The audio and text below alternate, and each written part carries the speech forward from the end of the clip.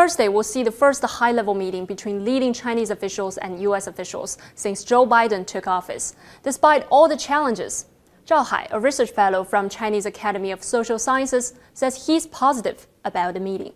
It's just like two friends. When you stop talking for a long time, you're flying blind, basically, and you could misinterpret each other's intentions. As we know, this bilateral relation continued to deteriorate during the late Trump administration. From kicking journalists out of each other's country to the damaging trade war and frictions over the pandemic. In Zhao's view, former U.S. President Donald Trump's policy towards China was unsustainable. Zhao says he's now interested in how much of a difference Biden's approach can make.